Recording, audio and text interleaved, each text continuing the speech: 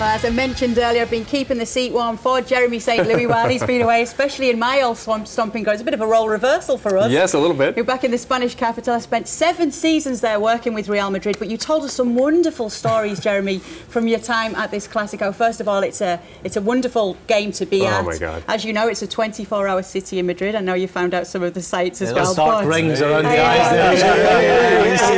I worked too. Come on. He deserved it. He's allowed to go out and celebrate a good working weekend. But Jeremy, also, you told us a great story about Patrick Kluivert and your route to the pitch and how some of the Madrid fans were stopping him. Yeah, the actual where the trucks were in the parking lot at the Bernabeu and where we had to enter the actual stadium is about maybe 100 feet. And so we went in, met Patrick and just talked to him a little bit, and then we had to, of course, walk to the stadium through the secured area.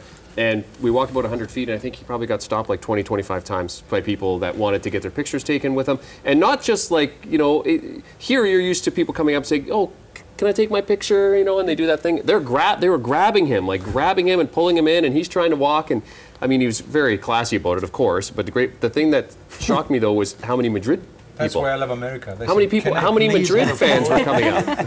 How many Madrid fans were coming up to him? It's such a nice story, though. But it is great to see that there are some players who transcend colours, and as Jeremy said, lots of Madrid fans wanting pictures with Kluivert. I hope you got one yourself as well, Jeremy. Can I say something? Yeah, you can, and then we're going to show you something nice. When you retired. If he was playing in Barcelona now, they would have killed him. He's retired, so how are you? Nice to see you.